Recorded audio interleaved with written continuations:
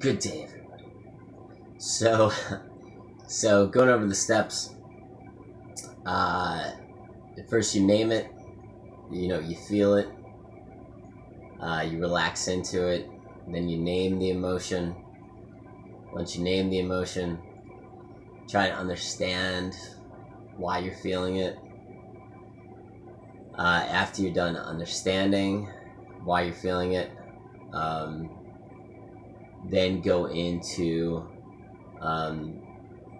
getting to know more about yourself, why you're feeling it. After you're done with that,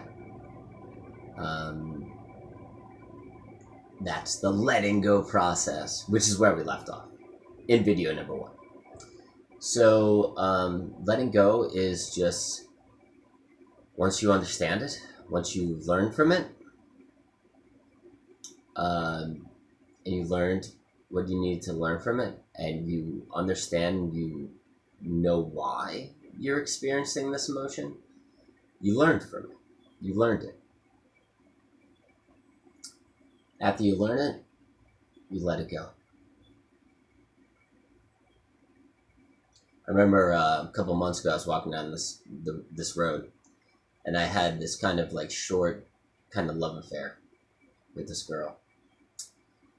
And she was only here for a brief period of time.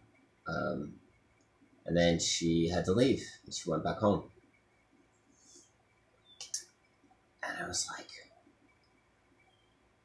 what could I have done differently to keep her here? For us to be together. Because we got along really, really, really well. And I was like, we could continue doing the messaging thing, da la la. I'm like, yeah, we could keep doing that. But you thinking about it all the time, you're holding on to something from the past that no longer exists. What could I have done? What should I have done? What if? As my buddy Ben Bergeron would always say, I could'ves and I should'ves are slivers of self-doubt and living in the past, which are both really bad things. I was like, why are you holding on to something that no longer exists? And every time you hold on to something in the past that no longer exists, you're doing damage to yourself. And you're being hurtful and abusive towards yourself. So, learning from it, and then letting it go. Why are you trying to hold on to something that no longer exists? And after you're done letting it go, then you move on. You're just like, all right, time for me to move on and enjoy my life. There's this really cool quote from Tony Robbins, since I mentioned him in video number 1. I study everybody, even though Tony's kind of gone the money route, whatever. Back in his non-money route days, he was talking about these people from Fiji and how he spent a lot of time in Fiji. He's like, these local people in Fiji, they laugh, they love, they don't care about money, they don't care about economics or success. They're just happy. And they laugh and they love. And they're just the happiest people in the world. And he's like, when I went to Fiji, I was trying to do all these things for them. And the Fiji locals was like, what are you talking about, man? We're so happy. Whatever.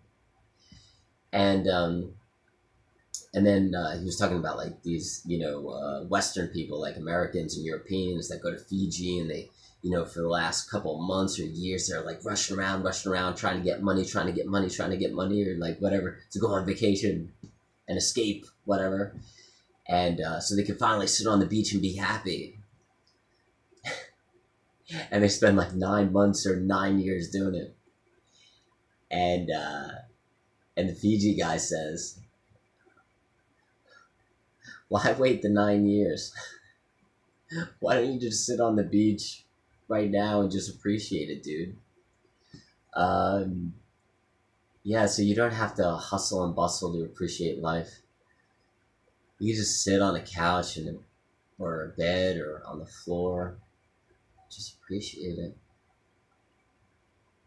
Just be grateful for the little things. Um, they've done studies on people that have gone through like mass atrocities and loss and, losing their children and war and all these terrible things. And the one things that they focus on are the little things. You know, the one thing that they miss are the little things, things that they would never think that they would ever miss. There's this one story Brene Brown was telling about this couple. They were married and they had this little kid who was like 5 years old. And this little kid, he would always go into the backyard and shut the screen door going into the kitchen and to the backyard. And that was like his thing. That was like his calling card, opening the door and slamming the door.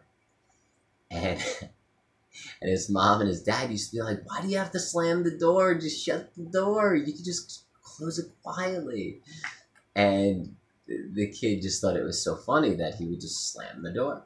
Well, anyways, the kid died when he was like 5 years old. And now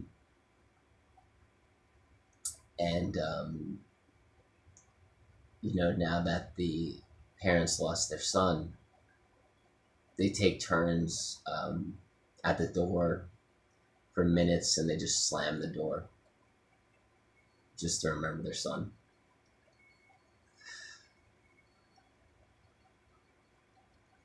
It's crazy. So yeah, appreciating the little things in life is extremely important. And whenever you're going through a day, never think, I have to do this, I have to do that. Get to the point where you could just say, I get to do this, I want to do this. Even if it's doing dishes. Just think about the fact that you have hands and arms. There's this other woman, she was dying of cancer. She had a 1-year-old baby. And she was going through chemo, and she had only like a couple of weeks to live. And she couldn't move, she couldn't get out of bed, totally weak. And everybody else in her family was taking care of the baby. And one day, like close to her death,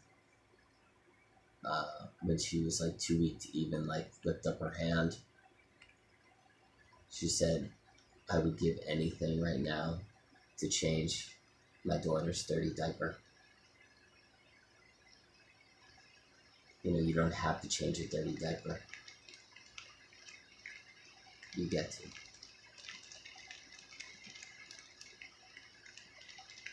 Anyways, guys, I hope you're having a great day. And that's it. That's the last step. Moving on. Be grateful for the little things. Just started raining. Quite nice. Alright, guys, have a great day. Peace.